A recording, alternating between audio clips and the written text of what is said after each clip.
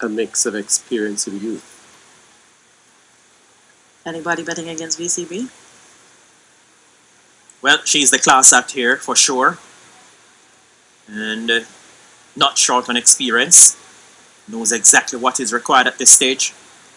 Save a little in the tank to come back for the final later this evening.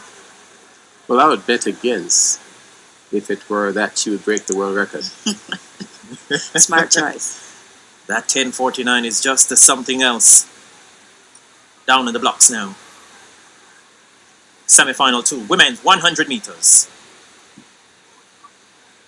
Set and off. Campbell Brown got up fairly well. Sasha Lee Forbes is there. Simone Facey got a pretty good start as well. Now the top end speed of Campbell Brown will look to kick into motion. Campbell Brown, she's fast but not fast enough. Simone Facey gets there. 11.04 seconds. Campbell Brown back in second. 11.11. Yeah, VCB looked a little bit shaky at the start. They were really left in the blocks and kind of stood up and really didn't utilize her drive phase at all. Simone Facey got out beautifully and ran a very measured and even race. Led from the front, didn't look back, and just held her form all the way to the finish to secure her automatic spot, with VCB coming in for the second automatic spot.